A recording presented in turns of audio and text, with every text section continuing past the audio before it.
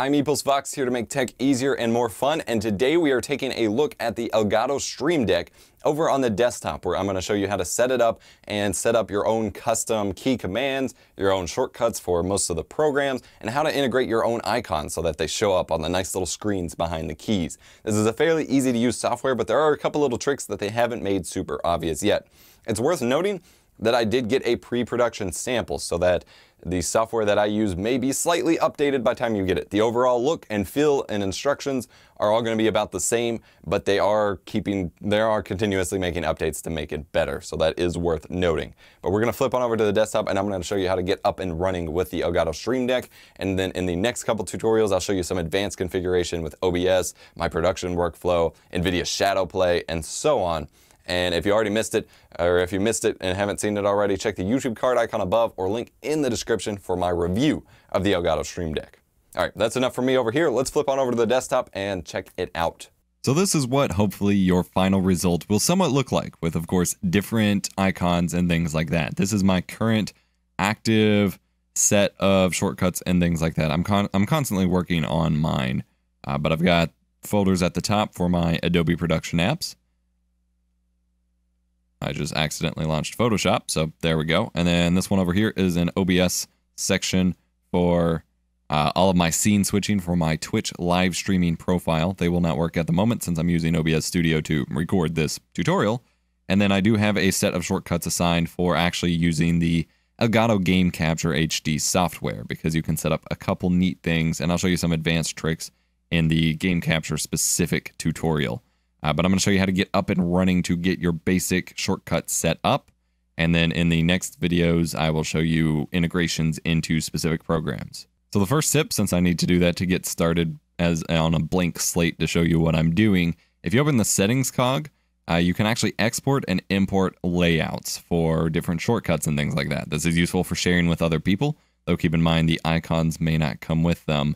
It's also useful for just backing up your settings every once in a while, just in case they update the software and you lose settings or whatever. You can import them back in. So I'm going to call this March 2017 layout, and it will automatically save that. And then we can delete everything.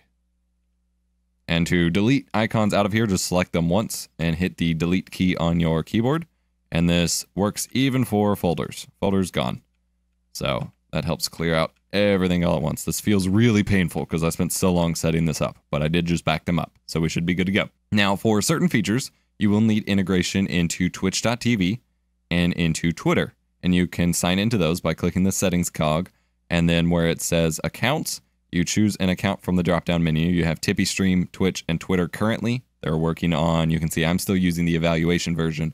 In the final versions, they are working on YouTube gaming integration and things like that. So as the software updates, there may be more account integration, but simply select the one you want to use, click add account, and then you will be prompted to sign in. This does work with two-factor authentication for all the profiles as well.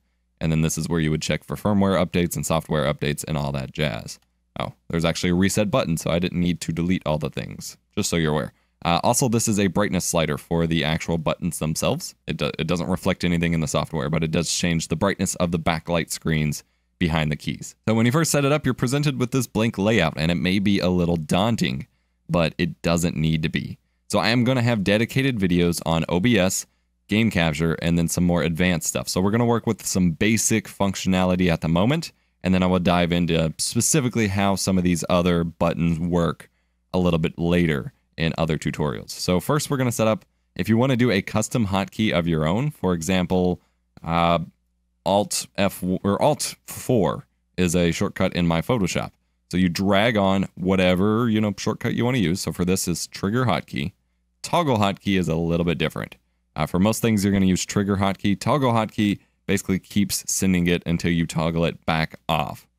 For most things you want trigger hotkey, which is just going to send the key combination. Click where it says click here to assign hotkey and type in the key combination you want. Alt 1. That does something in my Photoshop layout. You can give it a title if you want, but it's worth noting that the title does show up over top the key, and you only have so many characters to work with before it starts cutting off because the keys are only so big. These lines indicate where the text goes for the label, which is a little handy. So I'm going to call this F1 for now. and then you click where it has the little robot face or whatever indicator for that hotkey to choose a new icon. Now, icons need to be a square resolution and roughly 144 by 144. That is the screen resolution behind each key. You can have bigger ones. Like, I'm pretty sure all of these are bigger than 144 by 144.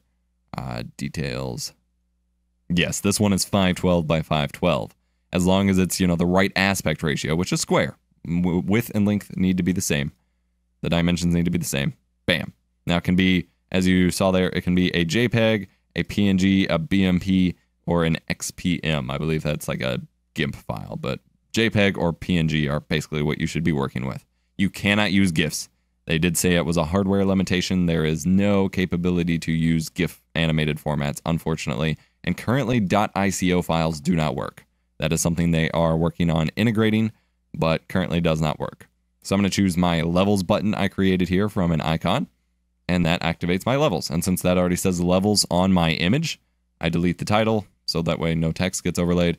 And now when I press the button, it sends that hotkey. There are other options. For example, we have open website. So if I drag this on here, we can tell it to open reddit.com. So http://reddit.com. And then click an icon, and I have a Reddit icon shortcut here. And now when I press the button on my keypad, opens up Chrome or your default browser and opens up the Reddit homepage. Launch is for launching actual programs. Now, this does not work with every program at the moment. Again, this is something they are tweaking. But certain programs that need to access like INI files at the same time, for example, OBS Studio does not work for launching from this at the moment. But virtually everything else I've set up here does, or that I've tested does. OBS is just a very weird outlier. So navigate to where your program is stored. For example, I'm going to tell it to open up Premiere Pro CC 2017. Type in P. No, it's not under P. It's Adobe Premiere Pro, not Premiere Pro. There it is. Tell it to open the exe and then find your shortcut. Unfortunately, it does not pull the shortcut from the actual icon or from the exe itself, or it doesn't pull the icon from that. That would be nice. It does not, but you can easily Google icon for X program, and there you go. And now if I tell it to open that, it's going to launch the program, or in my case, just pull up the program because I already had it running. Multimedia buttons are fairly straightforward, although it is nice. You do have an option of what you can do, and it automatically has some icons it can populate, or you can choose your own as always. But you have stop, play, pause, next track, previous track, volume up, volume down, and mute, which is quite handy, and that just uses the default media key interface within Windows. So like if your keyboard had media keys, it would send those same kinds of commands. For Twitch.tv integration, you can have it automatically post a message to chat. So BRB guys is one that I use. I usually type out a longer message than that. If you have multiple Twitch accounts, you can actually choose between them. That way you send it to the right chat in case you stream on multiple Twitch channels for some reason. You would want to set those up in separate folders. But then I will just call that BRB. And every time I press BRB, it sends BRB guys to the Twitch chat. Show concurrent viewers isn't going to work because I'm not currently streaming. But if you tap on it, it loads and shows you the number of ongoing or of active concurrent viewers on your stream. If you're partnered on Twitch, you can toggle sub chat. It's not gonna work for me because I'm not partnered, so I don't actually have sub chat. And then you can also toggle slow chat as well, which works for everyone. And the icon actually changes here when you press it. I don't know if you can see that. Yeah, it changes the icon state to let you know whether or not you've already pressed it. Twitter, same thing. You can post a tweet, but it is worth noting that you can only post the same tweet once every 12 hours. So you can't, like if you spam the button, it's not going to send out that tweet more than basically once. But it is good as I use it to just tell people, hey, I've started streaming live, and then the link to my stream. I usually only stream, start streaming once per day. So then I just tweet that out once I start streaming and everyone knows to go check it out. You can toggle Tippy stream elements, different scenes and sources to overlay into your OBS stream if that's what you have set up and used. I don't actually use Tippy stream at the moment. It's something that I'm working on getting to for tutorials and things like that. But you do have that integration as well. And then you have specific interactions for toggling recording, toggling streaming, and things like that within the Game Capture HD software for your Elgato capture card specifically. There are a couple neat tricks you can do with their software, which I will show you in the next, or in one of the next tutorials. playlist link in the description below. These should all be done by the time you watch this video, even if they're not publicly yet. They will be in the playlist in the description. And that is how you set up most of these shortcuts. Then to create a folder, you just drag one shortcut on top of the other and then drag it into place. And then when you go back up, it will just have a default folder icon. So then you can give it a title, GCHD, and then you can choose a different icon for it if you like. And they do have some icons provided here. So if I say Elgato Game Capture, then they have, I can choose that one.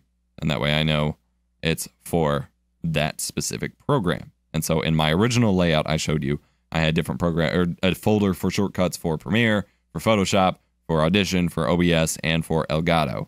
And then you just tap the button to enter the folder and then tap the shortcut to start the process. Fairly straightforward, easy program to set up. And then once you're done using it, you just close it. It runs in the background. It is this icon right here, the little keypad icon. Double click it to open it back up and continue customizing if you like. And remember to export your layout whenever you want to back it up. And again, if you need to get rid of a shortcut or a folder or anything, just tap the delete key. It will say, hey, do you want to do this? You have some settings here, and hit yes. And you're good to go. There are integrations currently, and again, they are constantly expanding this, but currently for Twitch actions, OBS actions, Tibby Stream actions, and game capture actions. I will be having separate videos for more details on the game capture, OBS, and some advanced stuff you can configure with it, but just wanted to run through the basic setup process. It is worth noting that for OBS and for game capture stuff, the shortcuts aren't super customizable or functional until you have the program open. For example, real quick, and again, we'll dive deeper in another video, but if we have select scenes, it will only choose the scenes in my current scene collection on my recording view here, because that's what is open. So if OBS isn't even open, then you can't change what scene, and if you try hitting the button, nothing will really happen, which is why if I try to toggle the recording on the Game Capture HD software, nothing's happening because I don't have the program open at the moment. Just worth noting, it's caused a little bit of confusion for a couple people, but that is how you set up and run a basic setup for the Elgato Stream Deck. Thanks for watching this overall tutorial on how to set up the Elgato Stream Deck on your system. Again, I will have some more advanced tutorials on how to set it up with OBS, Shadowplay, and so on. Keep an eye on the playlist link in the description below. And again, check out the review if you haven't already. Please subscribe for more awesome tech videos, and I will catch you in the next one.